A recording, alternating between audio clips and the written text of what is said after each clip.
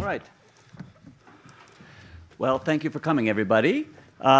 This is today's talk session about the upcoming Japan Mobility Show and the state of Japan's auto industry. My name is Hans Greimel. I'm a member of the club here, and I'm also the Asia editor of Automotive News. Today we have two guest speakers with us, Endo-san and Richter-san, two of the most highly respected auto analysts in Tokyo. They're here to share their outlooks with us about Japan's auto industry, its attempts to catch up in the electrification race with a special focus on the battery electric vehicles, and of course what we might expect from the Japan Mobility Show, which starts next week. The press days for the show, as probably many of you are already aware, are on Wednesday and Thursday of next week. That's the 25th and the 26th. The show opens to the general public on the 28th, and then it runs through November 5th. So I'm sure that they would love to have your attendance this year. Auto shows have been in decline, I would say, worldwide lately. The Japan show used to be called the Tokyo Motor Show. They changed the name this year after a several-year hiatus because of COVID, and they changed it to the Japan Mobility Show in an attempt to kind of broaden the net of interests and industries that could participate with an eye to the future and try to get out of the old idea of an internal combustion engine vehicle and shift towards something that's more electrified and connected. So with that, I think I will turn it over to our guest speakers. Mr. Richter will go ahead first, and we'll take it, each of them will have a short presentation, and we'll do some Q&A. Thank you. Thank you, Hans, and thank you to the club for inviting me here again. It's always a really fun event to join you here and talk about an industry that I've been involved with for a really long, should I move this a little closer? For a really long time. Let's see, is mine up here too? Oh, I see it. Okay, so let me just make the screen big. Just make the, there it is. Keep moving that button around. Anyways, since we last met, the EV sales worldwide have continued to expand. This is a graph that I do of the annualized sales rate of EVs. It's sort of running something like about 16 million units now, which makes it about 18% of global sales volume. So it's really quite material to the global auto sector now. China's still the top market, but I think the biggest change is that as a percentage of total EV sales worldwide, the biggest place is the rest of the world. For quite a number of years, it had just been about China, Europe, and a little bit in the U.S., but now around 20% of EVs are being sold in other countries. China, which got off to a slow start this year because of a change in subsidy structures, is kind of back, actually a little bit above where it was at the end of last year. And in Europe, although EVs, it's another big EV market, hybrids still stay out in front, which is kind of good news for our friend here, Toyota Motor. And in the U.S., what's been interesting is hybrids have been pulling out again, and plug-in hybrids have been gaining. Some people, I read somebody's news article the other day that was suggesting that it was due to pricing, but I think actually, I had a meeting with Ford several months ago, and they started to talk about charging anxiety. And actually, when I look at hybrids and PHEVs, which are also expensive, that sort of makes some sense to me. In Japan, the show is still about hybrids, but it seems like in Japan, the small cars rule for EVs with the Mitsubishi EK Cross EV and the Sakura dominating EV sales here. And so anyways, exciting times. I think the show is going to be something of a coming out party for the Japanese makers, because now you have quite a few makers that are talking very seriously about their EV programs. I also think it's interesting that even as they're talking seriously, we're starting to see a little bit of backpedaling from some of their global competitors in the US and Korea. And that, you know, maybe in the long run it'll turn out maybe the Japanese weren't right to, or were not wrong to be a little bit more deliberate in making their EV plans. So so I'll just stop it there. I'll pass the microphone over to Endo-san, and maybe he would like to say a few words. Okay.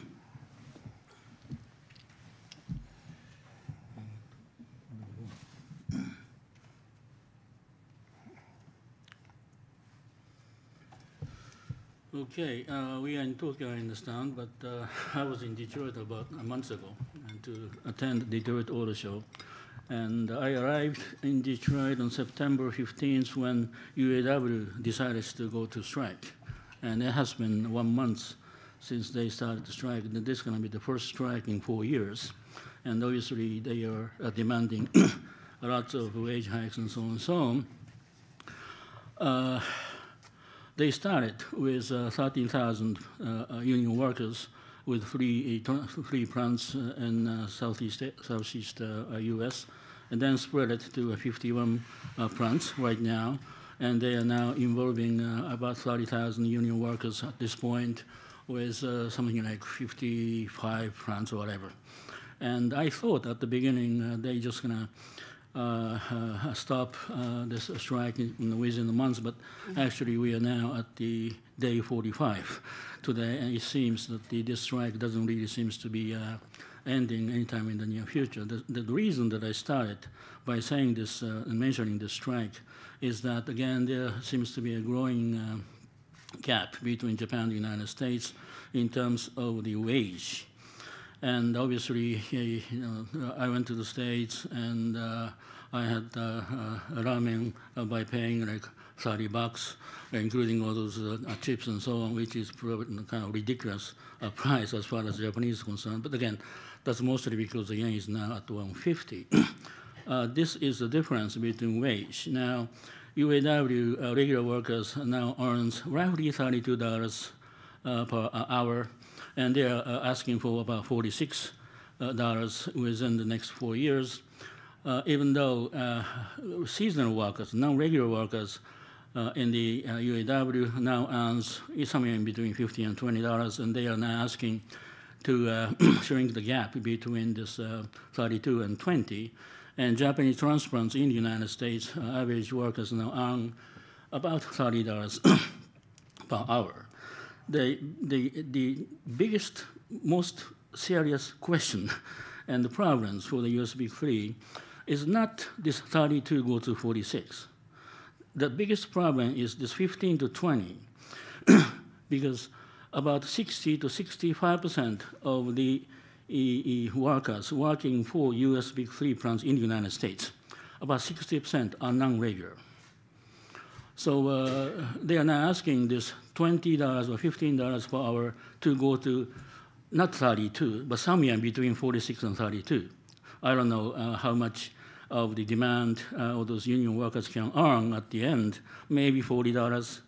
So which means that seasonal workers in the United States at the US plants gonna go up from 20 to 40. And that accounts for 60 or 65% of the total workers in the United States. Well, obviously, all those Japanese plants which do not participate in UAW at this point earns about $30, and there's no no choice but for them to raise their wages as well if UAW goes to $40, but maybe 30 goes to 35, a little less than UAW's US plants. But most likely, many of the US workers are going to earn very close to 40 or maybe around $40 per hour, including both regular workers and non-regular. Now, at this point, if you go to Aichi Prefecture, visit one of those Toyota factories and ask one of the people working in the assembly line, how much are you earning at this point? And then they're probably going to say about 3,000 yen.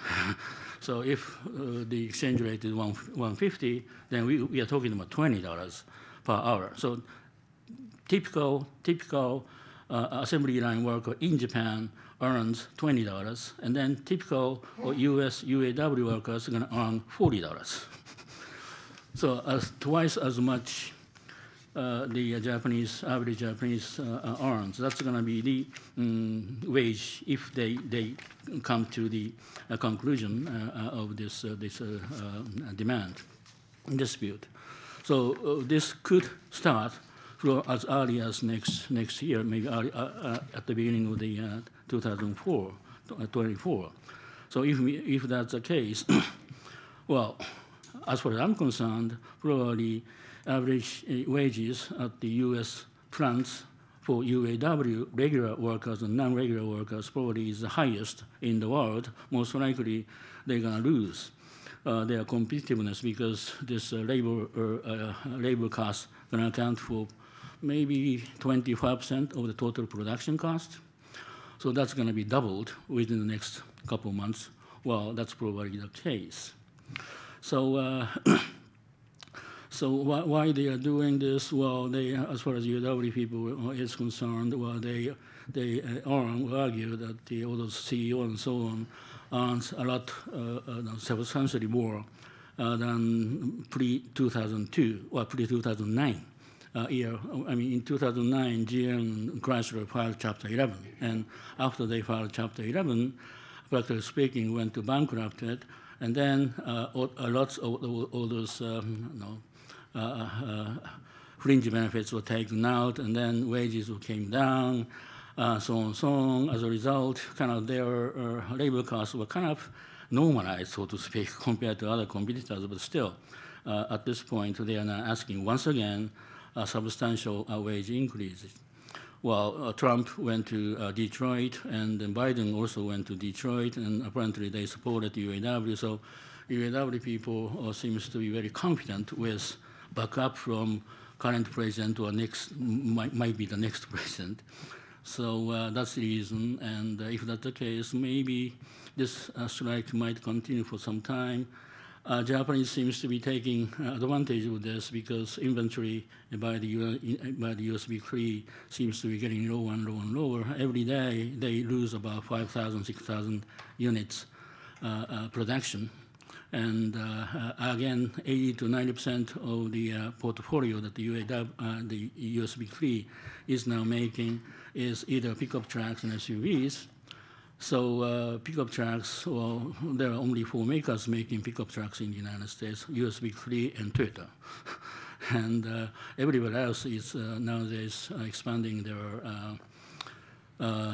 share in the SUV market. So if UAW continues to maintain these strikes and they continue to lose 5,000, 6,000 units a day, then most likely their inventory level continues to come down while Japanese might be able to take some market share away from those US Big Three in those very profitable areas. But again, it really depends. So this is F-150, the Ford is selling in the United States, that top best-selling pickup trucks in the United States, and this is gasoline. And all of a sudden, they started marketing this Lightning EV, that's a F-150 EV version, and $65,000 US, and this is $40,000 US. And as far as I'm concerned, not too many people are interested in buying this, and they continue to buy this one. Now, battery EV now accounts for only 8% in the United States, even though obviously Tesla seems to be taking market share away from the US Big Three. And they are about to start introducing Cybertruck. That's the, I would say, very competitive EV pickup trucks that many people are waiting. It seems that there is a rumor that more than 1 million units of orders are set already. So in that market, maybe this battery EV might continue to take some market share away from the gasoline or ICE. But again, I was told, when I was in the United States, I was told that there is probably a bigger chance, maybe more than 50-50 chance, that Mr. Trump is going to be the next president. If that's the case, we could see kind of similar impact when, compared to 2016, when when Trump won from Obama, Mr. Obama. So when we saw Mr. Trump took over Obama's desk, what happened was that Mr. Trump kind of erased all the measures, political measures that Mr. Obama was making, including all those restrictions of environment, higher fuel economy costs, and CO2 standard. All those things were all kind of taken out, and there was a kind of completely different direction in terms of their attitude toward the environmental standard. We could see the same thing here in 2024 if Mr. Trump really takes over. I really don't know it. But because of all those things, and by looking at all those battery EVs related policies, both in China and the United States, I might be a little bit more skeptical about battery EVs ownership rate, potential growth for the years to come. But again, it really depends on the politics by all those nations. But anyway, I just mentioned the possible impact from the strike on the Japanese. By the way, just one thing I wanted to mention, that for this year, Toyota and Honda, those two, as well as Suzuki, those three Japanese are making record high profits. And this is going to be the first year that the industry in Japan, automobile industry in Japan, their total revenue hit 100 trillion yen for the first time. That's the highest in the history. As far as share price is concerned, Toyota's share price and Honda's share price is now at the record high since they were listed. So many of those Japanese top players, at least, seems to be doing an exceptionally good job, while there are many players whose profitability is like 1/3 of the peak, or their share price is only half of their peak. So there seems to be a growing gap between those strong ones and the weaker ones, and that's also really depends on their strengths in each of the market, China, US, maybe Japan, and the sensitivity to the exchange rate, as well as their cost effort, and so on, so on, so on. So they're going to be very interesting to see what kind of new models they are going to introduce at this upcoming mobility show, and really going to suggest that which makers are going to continue to take market share at the expense of some others. But that's what we are going to see next week. So this is my brief presentation. Thank you very much. All right. Well, thank you, Endo-san, and thank you, Richter-san. Interesting discussion. We covered a little bit about what's happening here in Japan and the global markets regarding the electrification trend, and also what's happening in the United States market, which is, of course, a key market, especially for the Japanese players here. So I think I have a couple of questions, including one from the internet. But before we go there, let's go to the floor here and see if we have any questions from the working journalists in the room. Any questions? Yes, Roger, go ahead. Would you like to come up to the microphone? I think this might be broadcast online, in which case it would be helpful. Thanks. Thank you, Roger Schreffler of Wards. I happened to be here in 1999 when Schweitzer spoke at the club. We got the big boss, the Carlos Ghosn. But I get the sense, looking at the industry here, I just would like your opinion, it really today is, I know you mentioned Honda, but it's Toyota and all the rest. It's the others don't seem to be significant players internationally to me. And I'm just wondering if you could comment. Sorry, I'm giving you a loaded question. Okay. Well, it really depends on the definition of significant players. As I said, for example,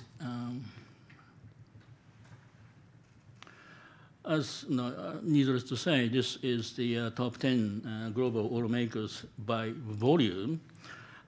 Even though, and then here we have three Japanese, Toyota, Honda, and Suzuki. But in terms of market cap, and this is the value of each company, then obviously we have Tesla at the top and followed by Toyota, and we have two Japanese, Toyota and Honda. Actually, Tesla is 2.9 times bigger than Toyota at this point, even though at one time Tesla was about 4 times bigger than Toyota. But anyway, at this point, it's 2.9 times.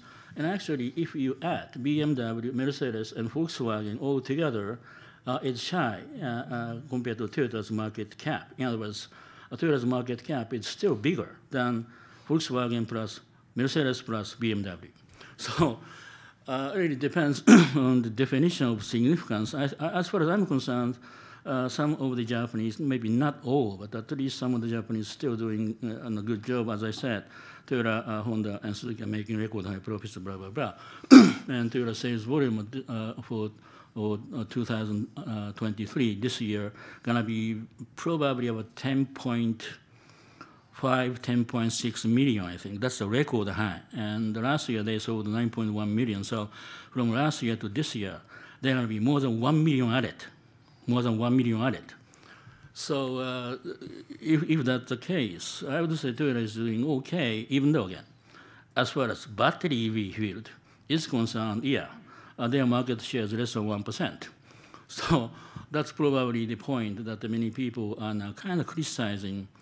We really don't know if Toyota's current aggressive, very aggressive, maybe some people say too aggressive, volume forecast, is that possible or not? But at least after Sato-san, a new president, took over the office in April, Toyota seems to be more aggressive in terms of disclosure of their technology and very aggressive volume increase plan as far as battery EV is concerned. This is just my assumption of Toyota's electrification program.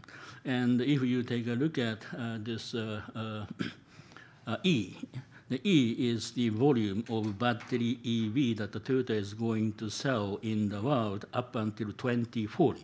Nobody knows what's going to happen in 2040. I understand that. Really depends on the regulations and each country's policymakers' decision-making. But anyway, this is my current forecast. If that's the case, they sold 24,000 units of battery EV last year, and they are aiming at 3.5 million by 2030, which means that we are going to see 100 or more than 100 times of expansion as far as Toyota's battery EV is concerned. Is that possible or not? I don't know. But that's what Toyota is now talking about. Tesla is expected to sell about 1.8 million this year, and BYD is expected to sell about 2.2 million this year. So 3.5 million, well, it's obviously 7 years from now, so they're going to be probably significant growth for Tesla and BYD as well, but at the same time.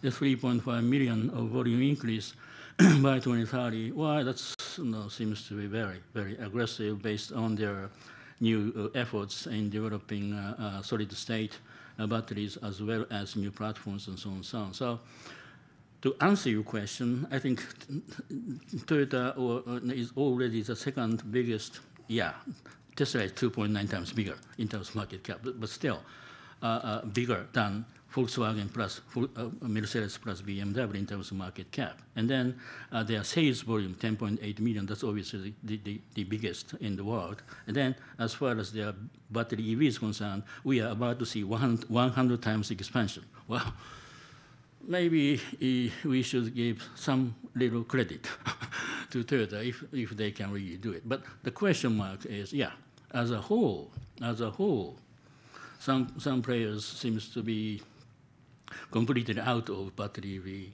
EV, partly because of the finance problem, partly because of the technological problem, so that they have no choice but to depend on Toyota or some other big players. So if that's the case, we might see all those small players could be consolidated, whatever, for the years to come. So there's, again, as I said earlier, there seems to be stronger ones and weaker ones, and the gap seems to be widening. But generally speaking, I would say some of the Japanese players are still doing okay, I think. I would agree with a lot of what Endo-san said, and I think part of the reason that first off, a lot of the Japanese makers look small in this market is just because Toyota is so bloody big. The other thing is Toyota has actually influence on a lot of the other makers. Endo-san sort of touched on the idea of consolidation. If you look at it, Toyota owns 20% of Subaru, Toyota owns 5% of Mazda and Suzuki. It has a stake in Isuzu. It has a stake in Yamaha. Things are changing with its relationship with Hino, but it has a big stake there. It completely owns Daihatsu Motor. So, a lot of the Japanese motor industry, if you take a very liberal interpretation, falls under Toyota. And that said, Honda's still a very significant player, not nearly as big as Toyota, but still $60 billion market cap puts it very comparable to a lot of the European and American makers. So it's a very significant force. Not to mention it is a big kahuna in its own right in the motorcycle arena, where it is by far the biggest motorcycle maker in the world and accrues a lot of its profits from there. So, does Japan still have significant makers beyond Toyota? Yeah, I think so, very much. But the structure of the industry is changing. Very good. Any other questions from the floor? Yes, thank you. Go ahead. Yep, take the mic, please.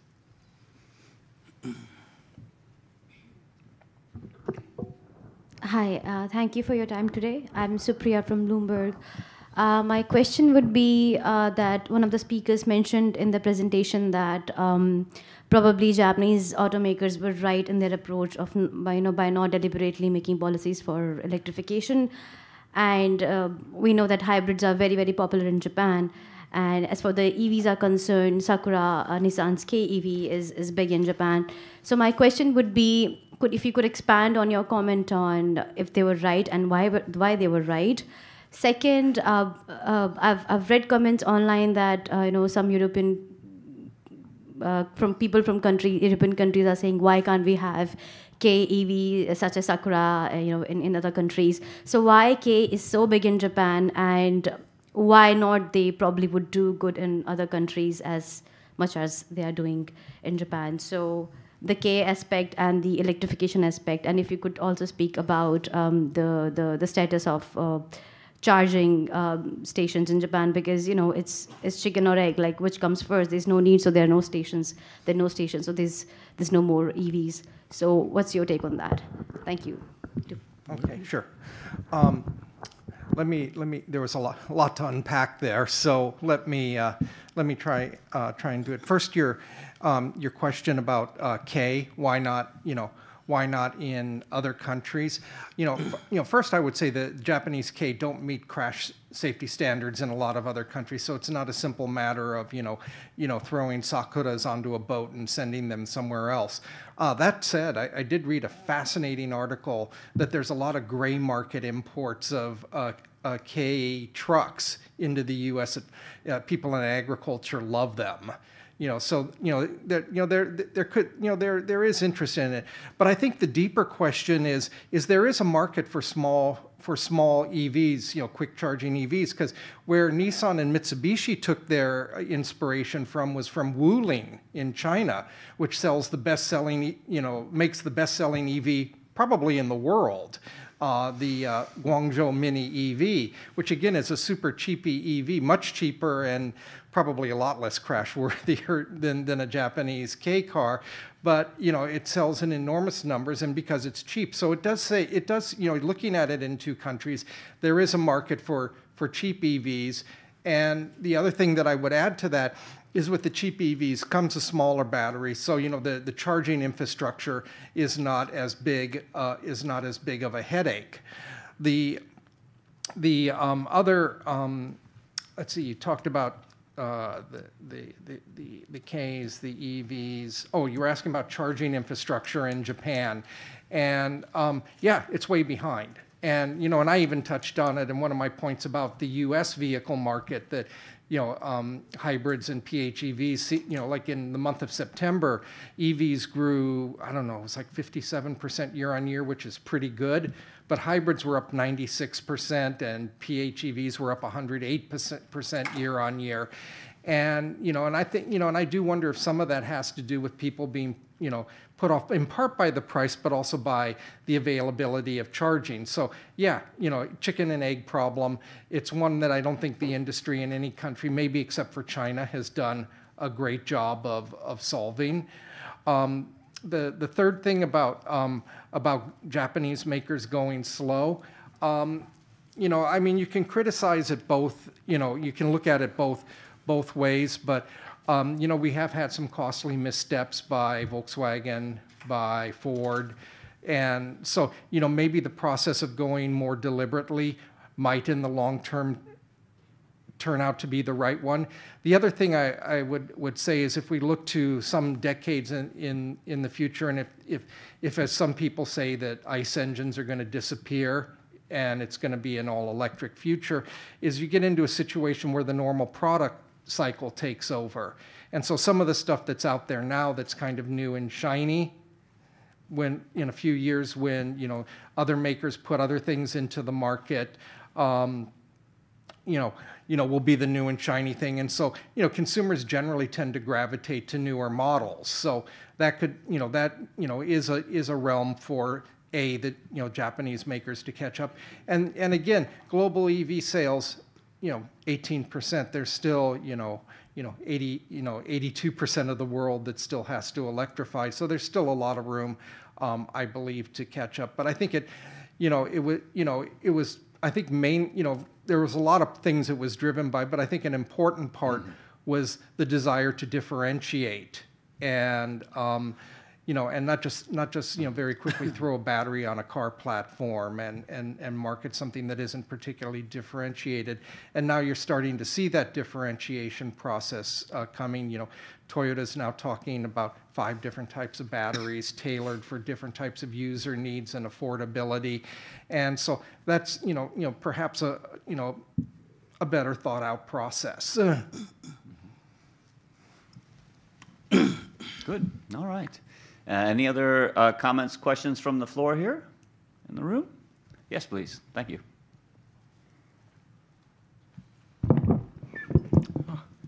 Good morning. Nishimura, freelance. As we see the current trend shifting from the fossil fuel to the electric vehicles, I think many assets of car makers becomes obsolete. Like once I visited a factory in Toyota, Toyota, Hokkaido, they produce a kind of transmission system called CVT. The EV does not need such systems in the future. So the key is the shifting the assets to the electric vehicles system. So what is your idea to make those assets shifting to the new type of cars? Thank you very much. Well, what Toyota has been saying is multi-pathway. That's what their strategy to expand their electrification. What they mean is that just depending on the battery EV might be dangerous. And it could be probably better off to have a number of options, so to speak. So really depends on the country where what kind of policymaker is going to do.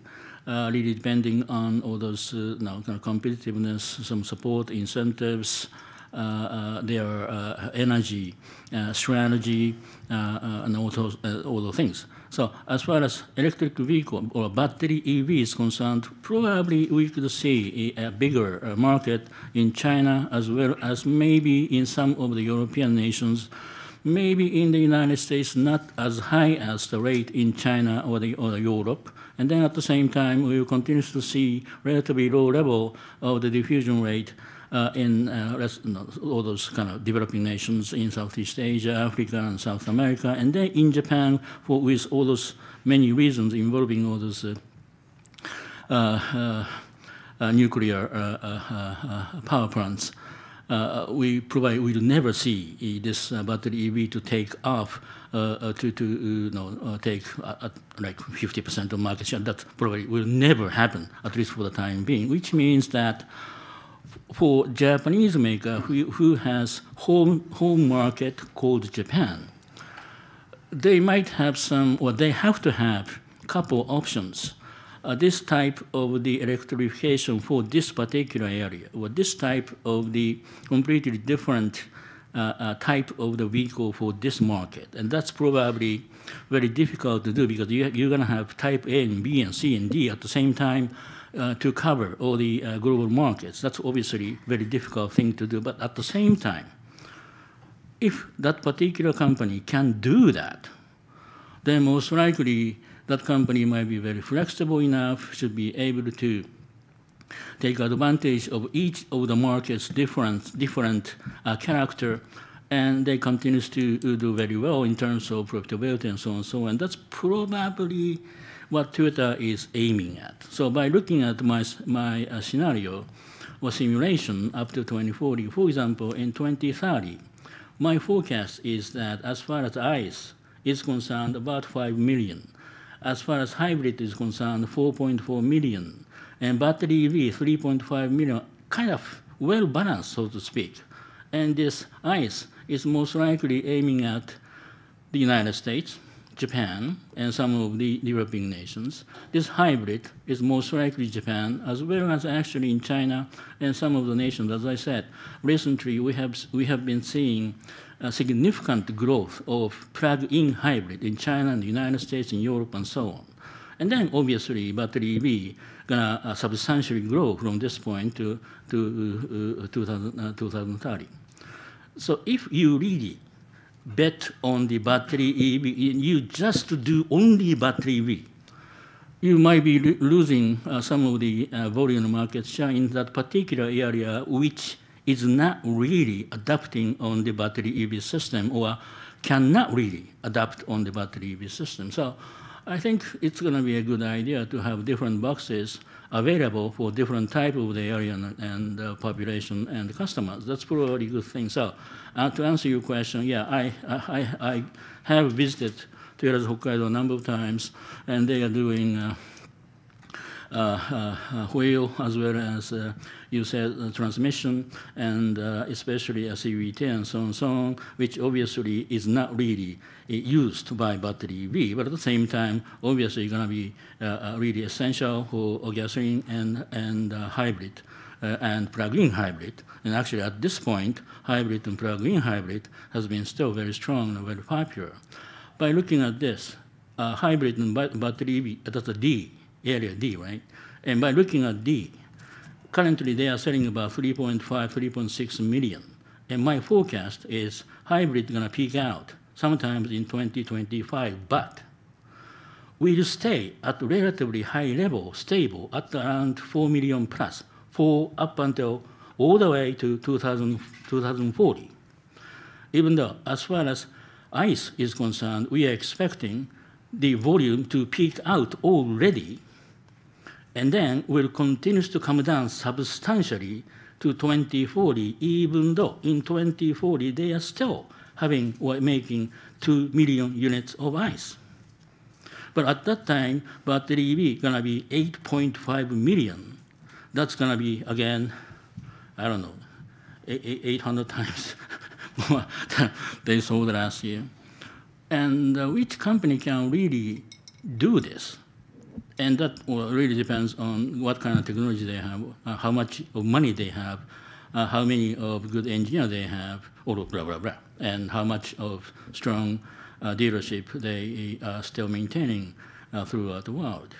So again, it's not really 0 or 100.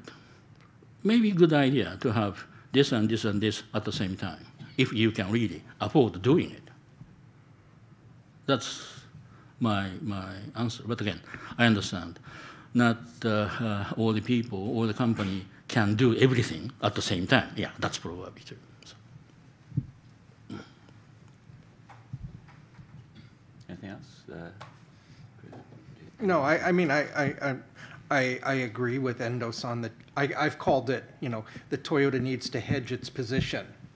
And there is still a lot of risk in EVs. We did a big report earlier this year talking about the risk from resources, and that you could have you have a situation where you get into a lithium deficit, and at the same time you're going to have strict EPA rules. You're going to need those hybrids to rely on, and other makers could find themselves between a rock and a hard place.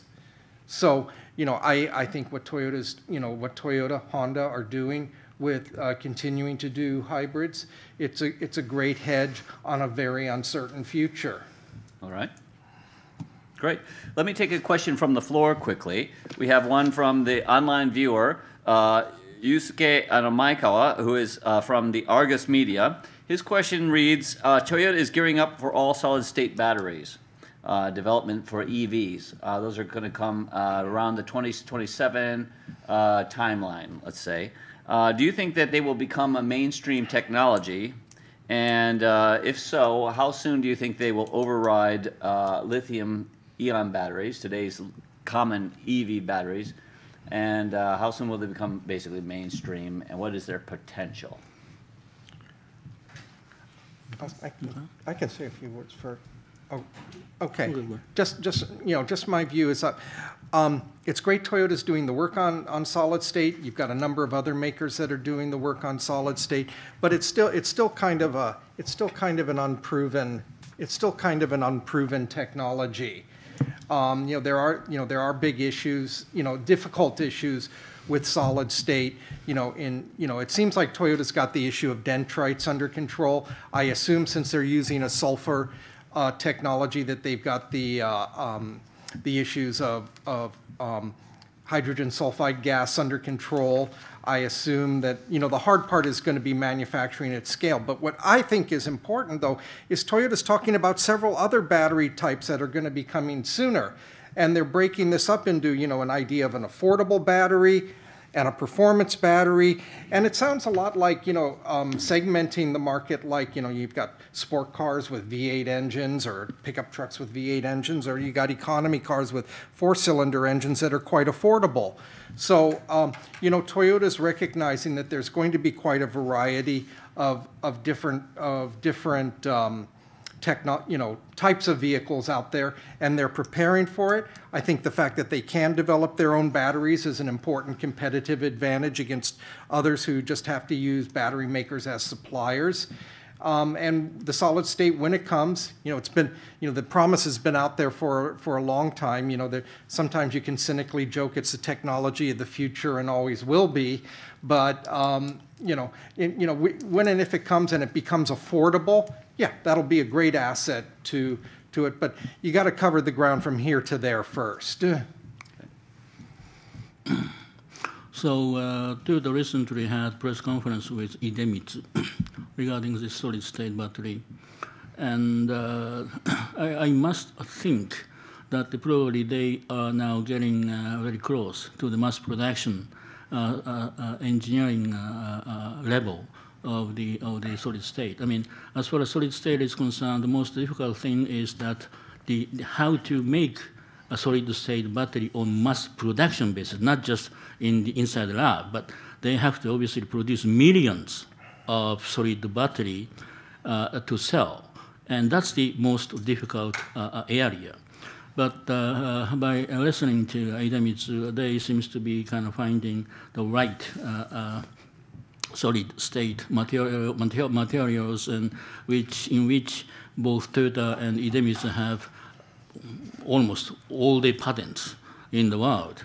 So those two tries to tag and tries to come up with a mass-produced based technology. Well, I think there is a pretty good chance, but I'm not really an engineer at this point. Frankly, I really don't know if solid state can ever take over lithium-ion battery.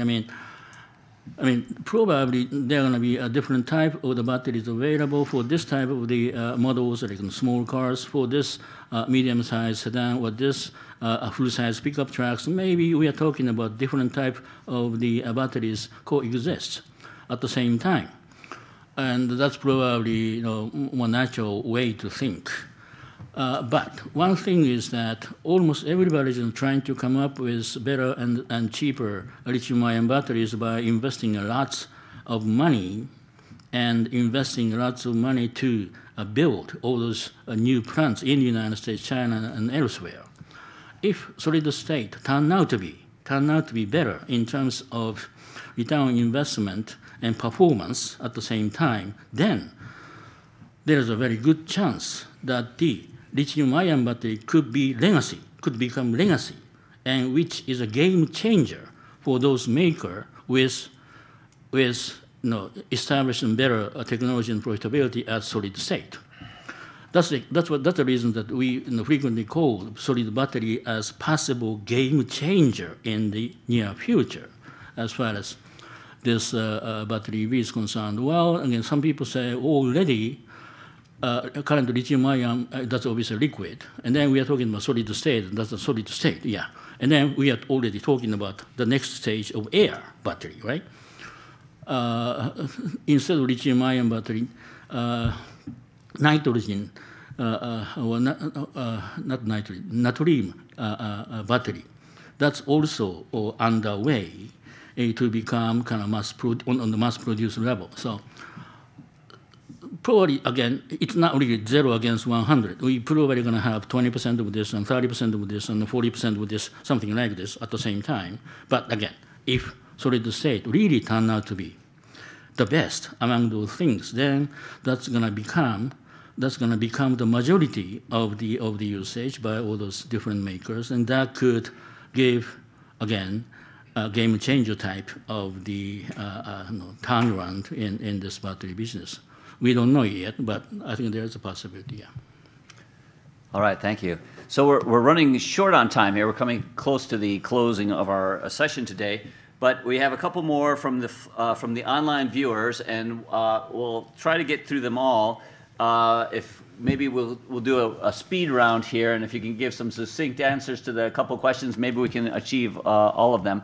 The first question has to do with China. It comes from Etienne Balmer from the AFP French news agency. The question is, Japanese automakers are really suffering in China. Their sales are down dramatically in recent, since the COVID, especially this year. How long-term trend is that? How can they reverse it? Also, China is set to overtake Japan as the world's biggest auto exporter this year. What does that say about China's coming of age on the global stage? Is it kind of seeing replacing Japan as like the world's automotive engine? I have two thoughts on that. I'll be quick. The first one is it's just not the Japanese that have lost share in China. It's basically every foreign legacy automaker that has lost share. The table that I've got on the screen shows that. And actually, probably of the foreign legacy automakers, Toyota has been one of the ones that's seen the least damage in terms of share loss compared to, the likes of Volkswagen, GM, Hyundai, Kia, Ford, who have seen their market share completely melt down in China over the last 3 years. So, it's not just, I think it largely does reflect, the coming of age of the Chinese motor industry and the sharp movement to EVs in China, where you have, some very potent competitors there, like BYD. The second part of the question. Oh, about the export.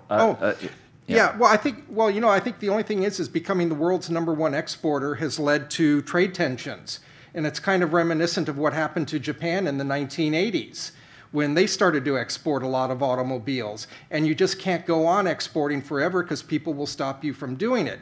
How did the Japanese solve that? They started building a lot of factories overseas. And if you look at overseas sales compared to exports, they build overseas 4 times more than what they export. So,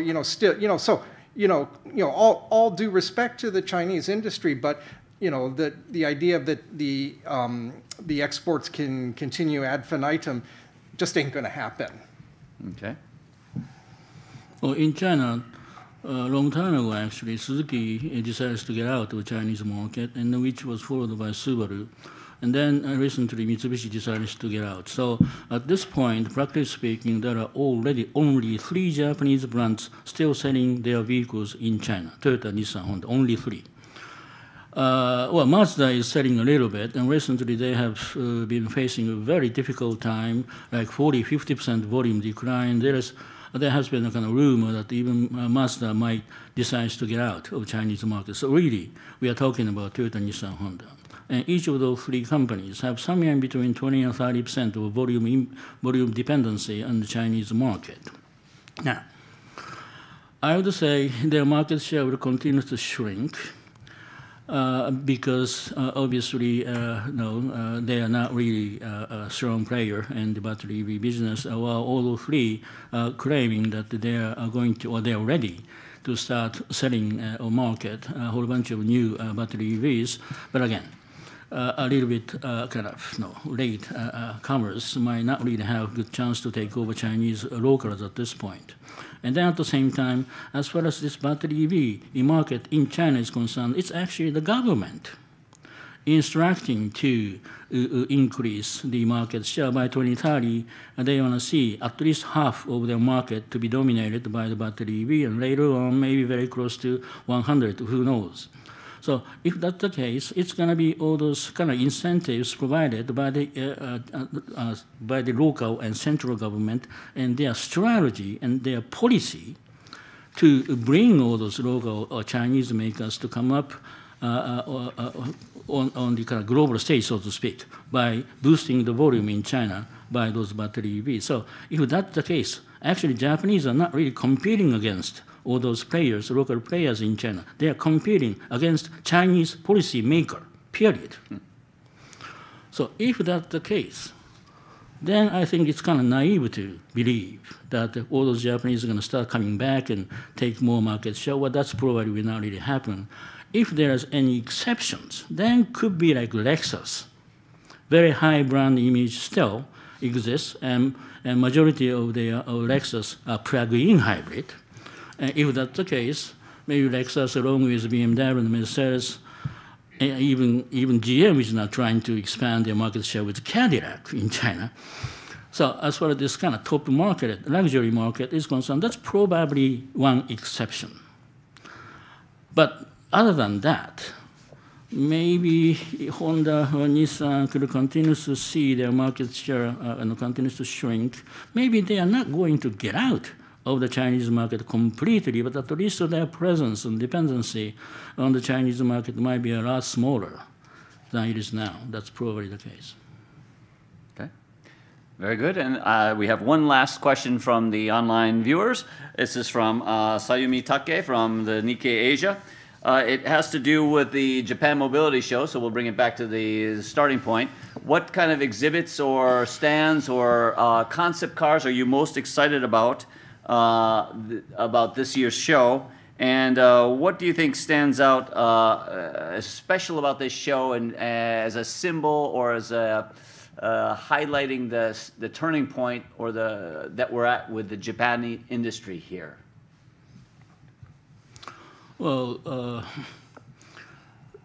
recently the Japanese, recently Sony and Honda venture, the Nohira, came out with their newest vehicle, which kind of specializes and now demonstrate their self-defined vehicles, and came up with a whole bunch of kind of software-related contents. And that's probably one area that Tesla has been very successful. And then at the same time, the majority of the Japanese are trying to do the same in the future models to come. And that's probably one area that we really want to take a look at. What kind of contents, what kind of software, and what kind of new, not really hardware type, but software type of the business model they are trying to introduce in those shows.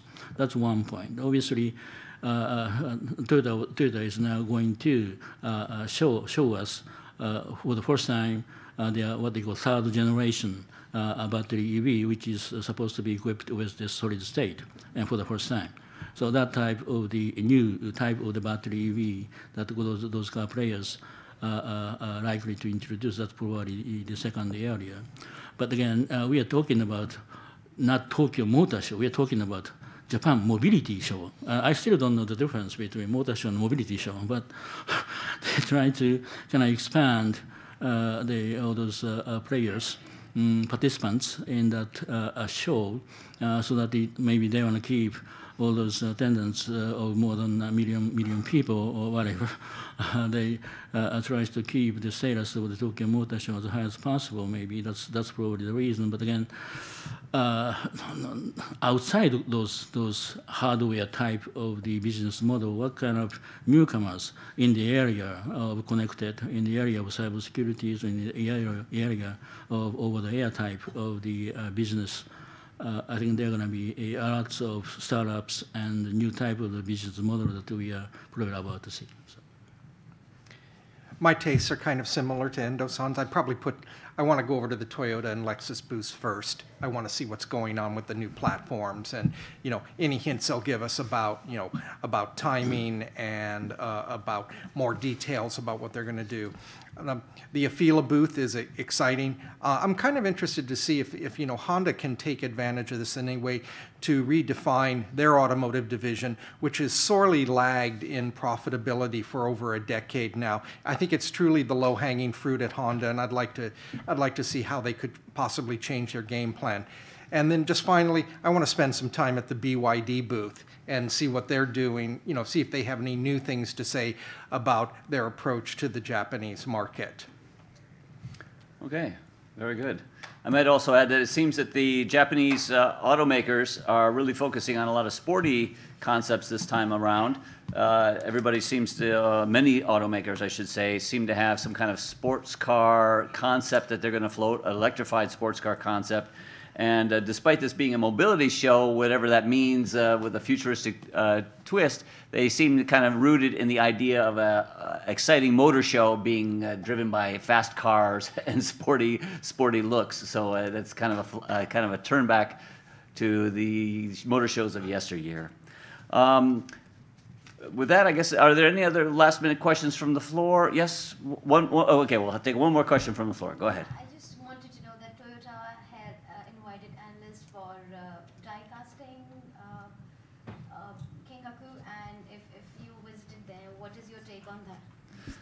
So go ahead, you have the microphone. So your take on that, and if you think even other Japanese OEMs are chancing, on gigacasting, and what are the challenges they could face, and what is the possibility of them trying to introduce gigacasting into their manufacturing process? Thank you. So just to repeat the first part of that question for the people online who didn't have the microphone, the question was, did the analysts attend the recent Toyota presentation about gigacasting and their new manufacturing techniques? What do you make of all that? Well, needless to say, it was not really Toyota, but Tesla started this gigacast with their all-new Model Y at the Texas plant and the Shanghai plant now, and they seem to be spreading that technologies elsewhere. Toyota seems to be kind of studying this for a long time, but finally decided to apply this technology on their this third generation battery EV, possibly from 2026 or 2027. Again, we are talking about this completely new type of the platform starting from 2026 or 2027, and not all, but at least some of the new battery EV gonna start utilizing this gigacast. Now they are talking about gigacast to be cheaper, and then at the same time probably more productive, because just one time of the stamping gonna come up with this finalized products instead of welding all those 50 different parts. That's what they're talking about, right? Now, this gigacast requires huge investment, and then at the same time, the die cast of this utilized in this gigacast is hugely big, hugely big. In the United States, where Elon Musk doesn't really care, because in Texas or California, they have a lot of lands and all those traffics and road condition probably doesn't really prevent all those usage of gigacast. But again, in Japan, where land is very limited and the road condition is very kind of poor, then moving this huge cast from one place to the other is really troublesome.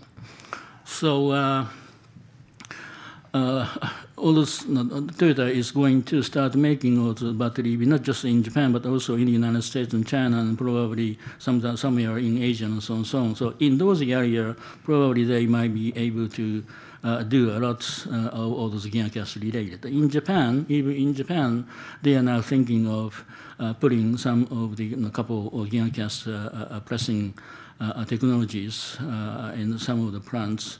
So again, we are talking about Toyota selling 11 or 12 million by 2035 or 2030, and out of it, 3.5 million going to be battery EV. And then out of 3.5 million, this new type of the platform are going to be about 1.7 million.